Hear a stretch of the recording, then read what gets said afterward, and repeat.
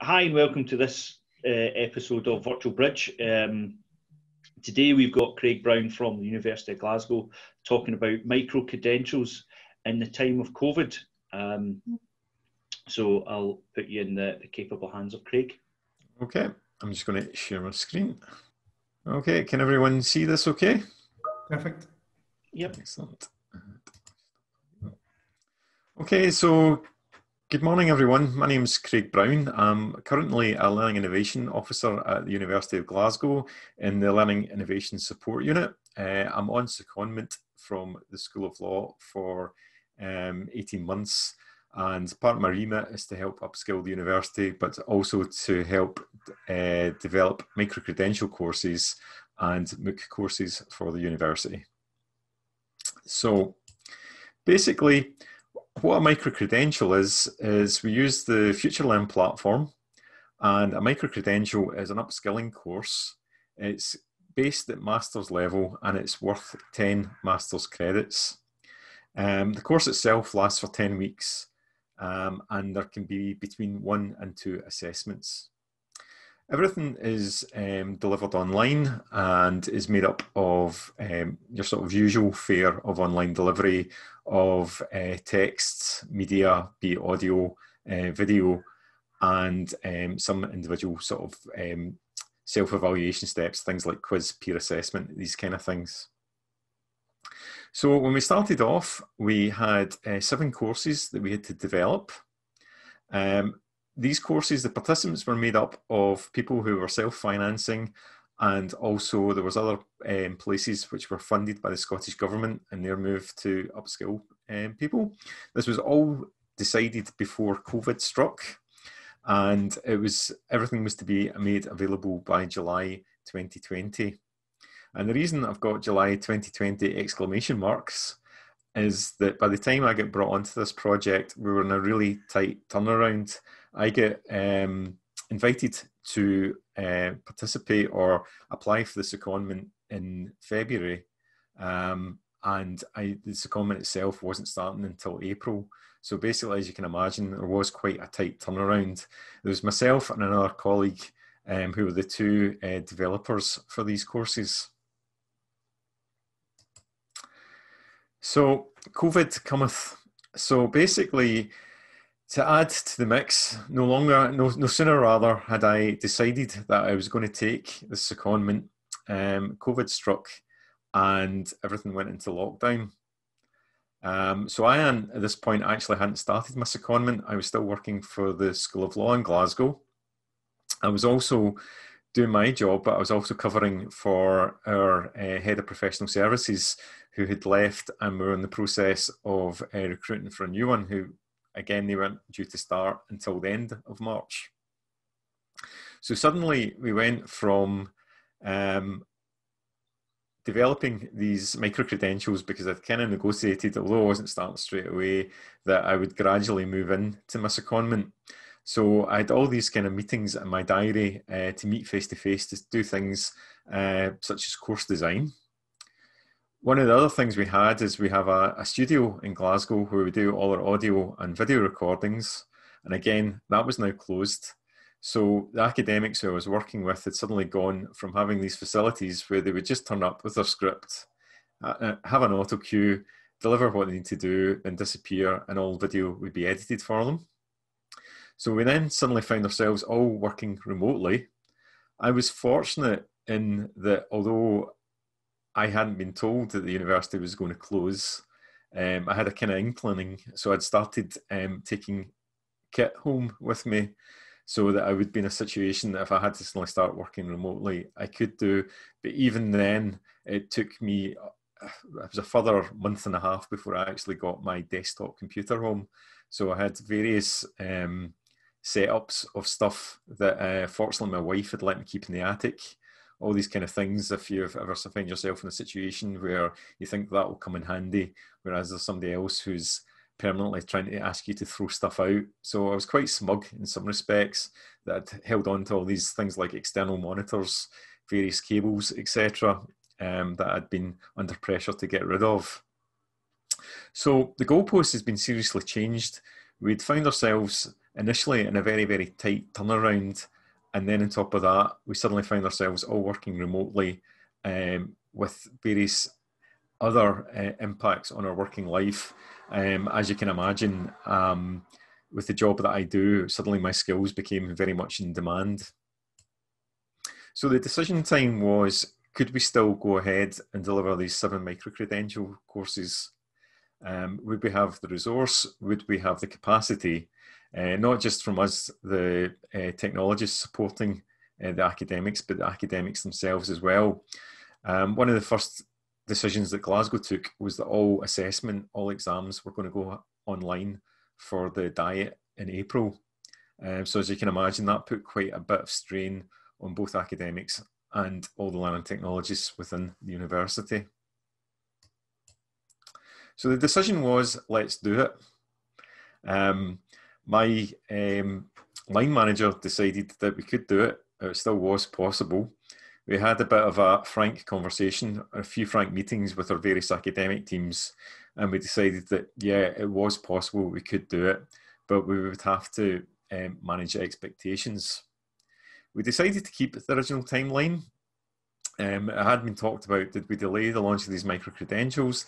Did we put them back? Did we maybe wait until September to launch them instead of launching them in July? But we felt that the timing that had been originally decided, because micro-credentials are basically aimed at people in the workplace. The other thing was as well that out of the 7 micro-credentials, 5 were based in MVLS, so our medical faculty, our medical school. And the big concern was that the courses, I suppose the people, our audience that these were aimed at, would find themselves under a lot more pressure just to do with the COVID pandemic, and would they still be wanting to commit themselves to learning during it?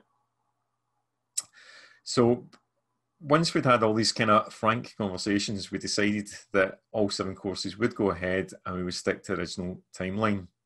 We then realised that we were going to have to upskill staff to work remotely.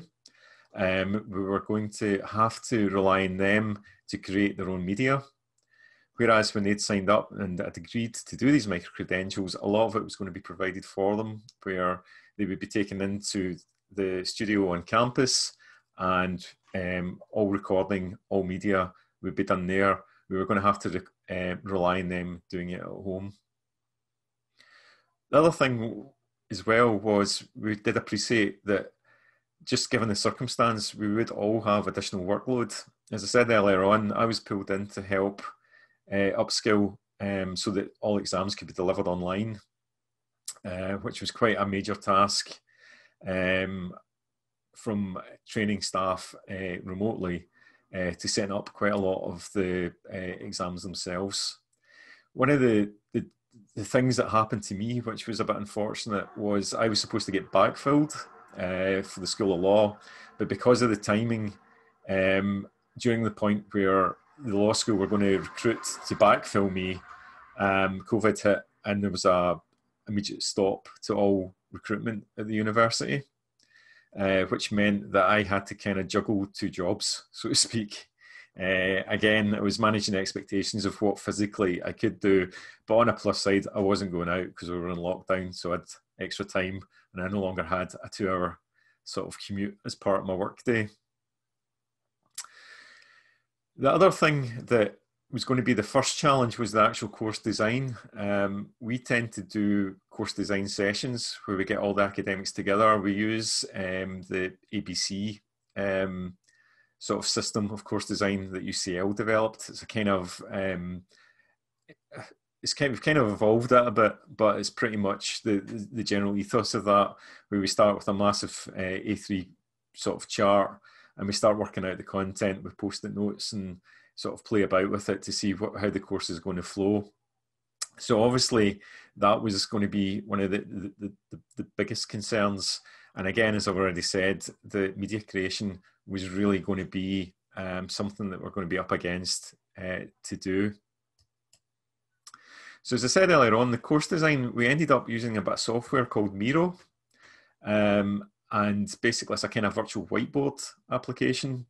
There's a good chance that some of you already have experience of working with it. And my line manager, John Kerr, created this template. and it meant that we could do it virtually. So we just had a Zoom session where I was in charge of the Miro board, and we started building it remotely and putting it together. The other good thing about Miro as well is you can share it. So I basically decided to take the decision that I was just going to have it as read-only, but it meant that after the session, we could go back, review it, and feedback on it. So this is pretty much how we went about our course design. To be honest, it's something I would use again, even when we hopefully not too distant future come out of the sort of socially distancing. I found it really helpful. I've also found that going from the sort of, as I said before, the sort of physical massive bit of paper with the post-it notes on it, where you're taking multiple photographs of it, to go to something like this, which is and can be a living document. And as I get a bit more confident with it, I'll probably give the academics I was working with right access to it as well, so they can go in and make changes themselves. But as I say, it's a bit of software called Miro, and I highly recommend it, not just for this, but for, I've used it now for various other sort of systems of course design too, and it just makes things a lot easier. So the media creation, this was always going to be the biggest challenge, I felt. The first thing to do was to have a kind of discussion where I tried to ascertain what bits of kit people had at home. Again, one of the issues was that a lot of people had basically just left, and some people were working with tablets, some people were working with desktop computers, some people were working with laptops. It tended to be whatever they had at hand or whatever they could carry when they realised they were going to have to start home working. It kind of got better during the process of the course creation, simply because the university worked in a sort of socially distanced visits, where you could go in and you could sign up for time slots, where you could go into your office and you could pick up bits of kit. There was also budgets made available for things like external microphones and webcams, because one of the things that you just assume is that everybody will have access to a camera on their computer. And I finally kind of find out that that wasn't always the case. And also it wasn't always the case that people had a decent microphone. We also went about creating guides and to sort of doing sort of training sessions of how to upskill staff.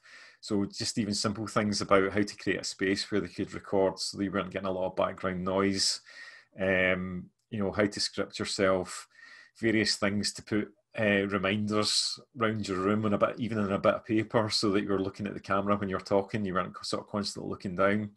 Also, even just thinking about some of the sessions that you're going to do as videos that could just simply be done as audio. And again, a lot of the time we were relying on the good old PowerPoint with sort of slides, shows and images with a background audio. So below, as I say, there's creative edits. We basically went round to find out things that had been recorded before, sites where we had content that we could use through Creative Commons, all these kind of things to try and create engaging media. The other thing that we did as well was we also put in a disclaimer in our courses, just a minor disclaimer, just to say to the students that the majority, if not all, of the media created had been created during lockdown. So we'd relied on whatever equipment people had to hand. One of the limitations we found quite early on was some of our courses, we had interview steps, and we just assumed that we would be able to use Zoom. But what we did find was, again, that these sort of sessions could be quite negatively affected to do with bandwidth and people's connection. We also, one of the things that I found out that I didn't realise was that Zoom kind of drops down to the lowest connection so that it works for everyone. So if you have someone in a fantastic connection, that will still drop down to sort of mirror the person who's on the sort of poorer. So one of the things we did suggest to people was that when they were carrying out if they were doing an interview, is if the person had a phone, if they could record themselves on their phone as well and give us the audio from the phone. And a lot of the time we found that that audio was actually a higher quality than the Zoom recording. And we also, the good thing was we could also go back to our academics, and sometimes what they would do is they'd do a separate Zoom recording themselves where they just asked the questions. And it meant that we could edit it all together to get a sort of fairly decent quality recording. It still wasn't brilliant in some respects, and we're hopefully rerunning these micro-credentials in January, and I'm hoping that some of the media will be able to recreate and hopefully make better, just with what we've learned, but also hopefully lockdown rather won't be quite as extreme. We also had 2 media interns that we were allowed to work with, but they kind of, and it's not a criticism of the 2 interns because they were very good, but both ended up having to go home, one in the United States and one over to Ireland. And again, we had issues with connection speeds. Also, they went from being able to use, they both are students of theatre and media at the University of Glasgow. So the whole plan was that they were going to use university systems to do edits. So they went from having really decent kit to basically having laptops and tablets. So they were really limited to what they could do. And sometimes I found that we actually had to go in afterwards and re-edit some of the stuff they did. And again, that's no criticism of them. It was just they were really limited by what was available to them. And also with one of them, she ended up back in the United States. It made it actually quite difficult to arrange meetings on occasion for catching up.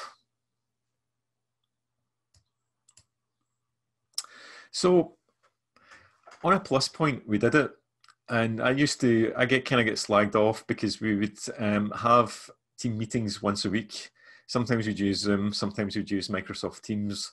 And I'd always start off, I was seemingly a motivational speaker, which when you're listening to this presentation is probably hard to imagine. But I used to always sort of start off with, you know, we are doing really well given the situation that we find ourselves in. And as I say, there's certain things about these courses that I could be slightly critical of, that I don't like, that kind of annoy me. But I think regardless of the situation you do, we all do, you know, any job that we do, we create something. You'll always be critical. You'll always be able to hone in on the things that aren't quite right or quite as the way you want them to do. But in the main, and I would say that the student feedback has been pretty much all positive. The other thing as well that I should have probably said earlier is we are one of the first universities to do micro-credentials on the FutureLearn platform.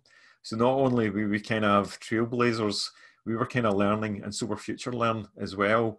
And some of the issues that we actually had weren't to do with COVID. It was just to do with limitations of the platform that hadn't been thought about or realised before. Because basically, if you've got any experience with FutureLearn, they are foremost a MOOC provider.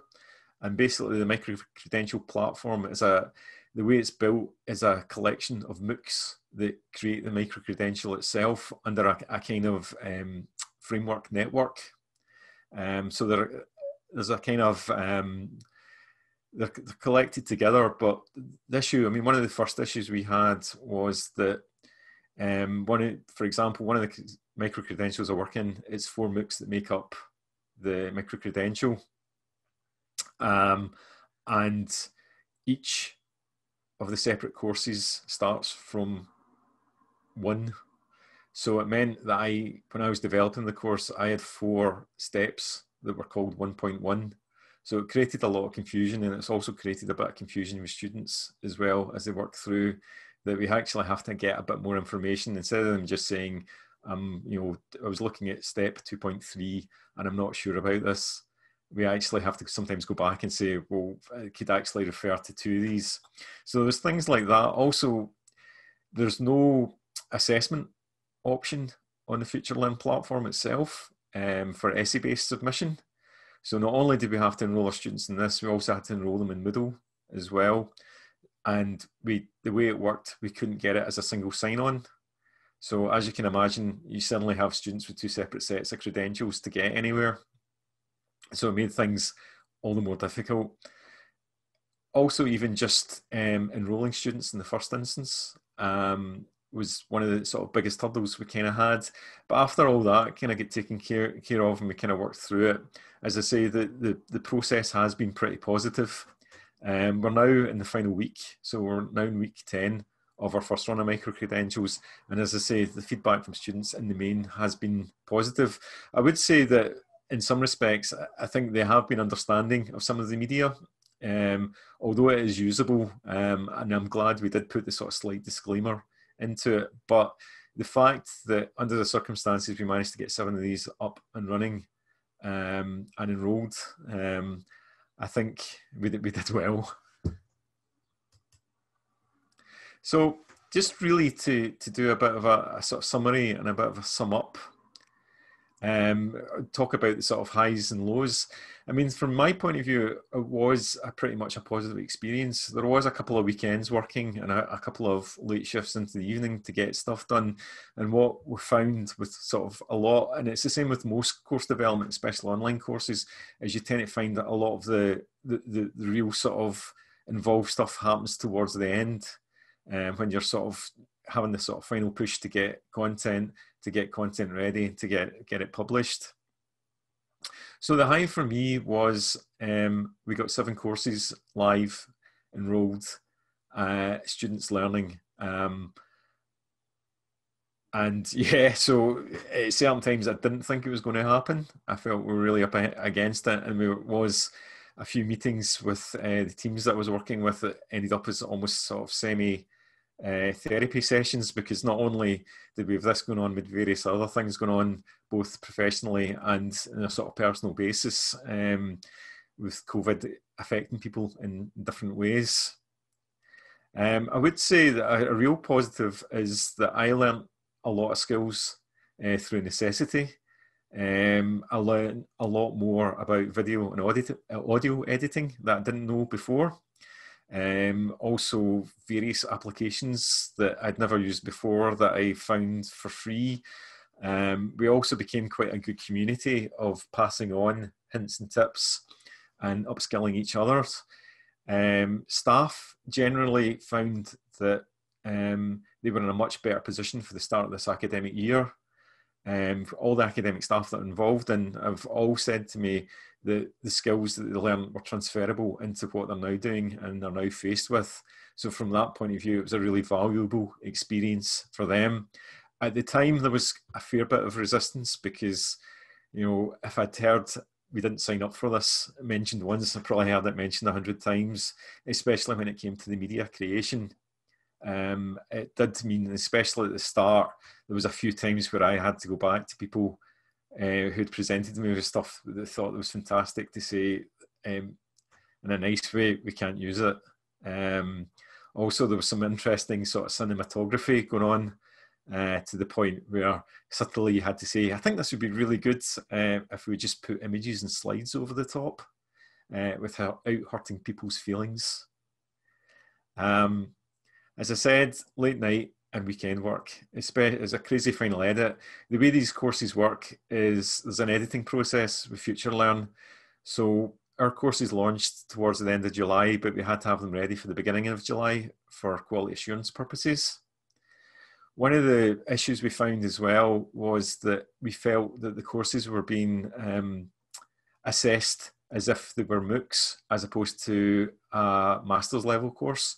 So that sort of added to that kind of workload, where there was a lot of negotiation going on, where we'd been sort of recommended changes, which we were going back and saying that these changes aren't suitable.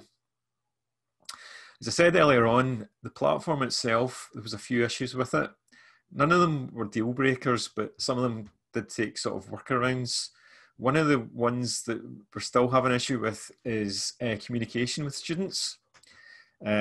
Because if you understand how a MOOC works, and there's discussion steps, there's also, you can comment on any other step, but actually trying to get a general communication to a student is quite difficult.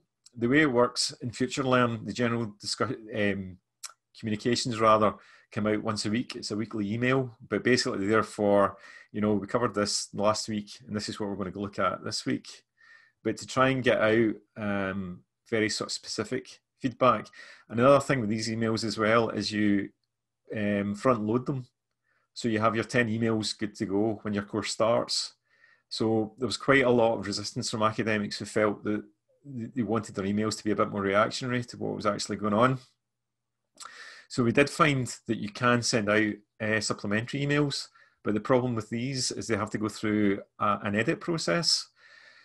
So basically, you send your email, you put it ready to go out, and then someone from FutureLearn has to basically allow it to go out. They're the sort of last person that reads it and sends it out. So it could mean that it could take about a day turnaround to get a communication out. And also, nobody works over the weekend.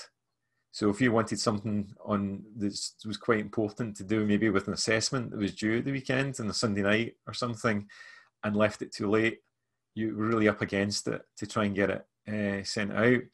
Again, these are all kind of learning things, and I'm not being negative against FutureLearn or the platform itself, but because this was the kind of first run of this particular style of course, it did flag up some of the limitations.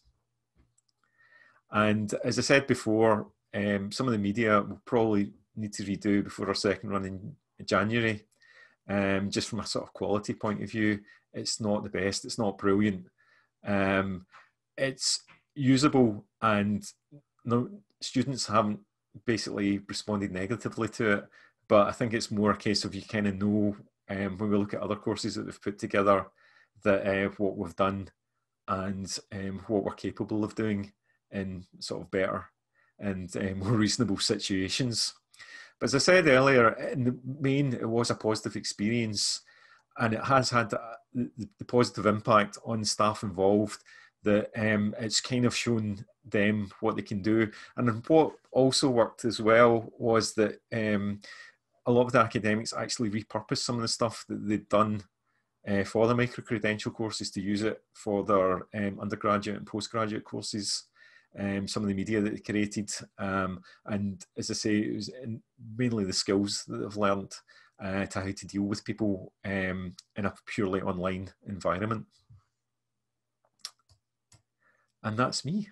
So, any questions?